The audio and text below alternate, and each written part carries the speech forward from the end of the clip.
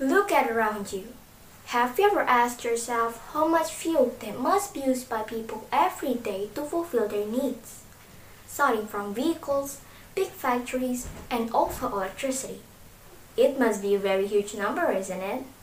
Then imagine, if one day there is no fuel left in our earth, what will happen? Can we survive? Can we even continue to live? Assalamualaikum warahmatullahi wabarakatuh. Hello everyone, my dear friends and the honorable judges.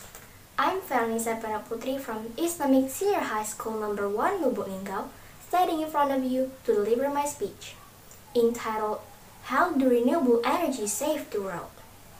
Well viewers, as we know, since a long time ago, humans have been using coal as the main ingredients of power plants and fuel.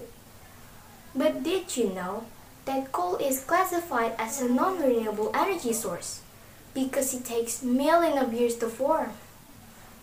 According to amberclimate.org, a global professional team for the future of energy sector, Coal to Clean Energy Policy, stated that coal-fired power generation, which is used in Indonesia, will increase from 53% in 2015 to 60% in 2019.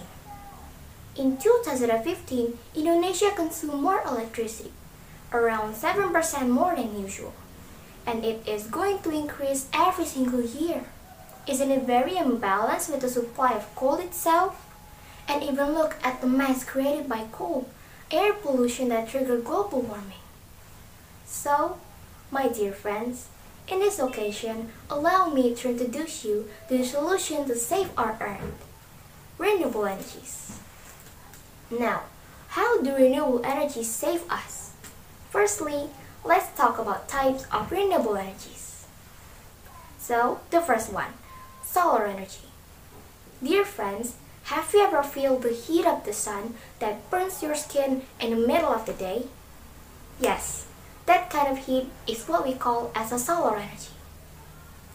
The heat from the sun can be converted into electrical energy and fuel by using a modern device called solar panels. The second one, hydro energy. Hydro energy is the use of falling or fast running water by using a water wheel to produce electricity and power a machine. The next one, geothermal energy. We can find geothermal energy from the heat of the Earth's core.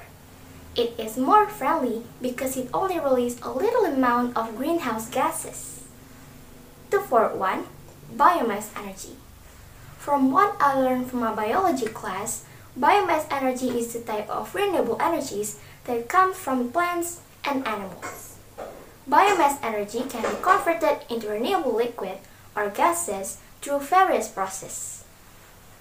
And then the last but not least is wind energy, or we usually call as a wind turbine. If you ever see a giant white fan in the middle of a grass field, that's a wind turbine. The movement of the wind turbine can be converted into mechanical energy and then converted into electrical energy.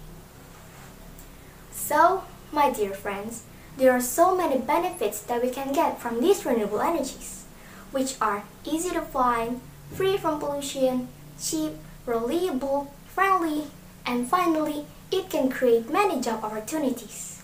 Until 2021, many countries have been using these renewable energies, which are England, Japan, Turkey, Australia, Spain, and USA. And hopefully, Indonesia will be the next country which is used in renewable energies in all sectors of people's life. Amen. Maybe that is all from me. I hope we'll meet again soon. See you on top. Wassalamualaikum warahmatullahi wabarakatuh.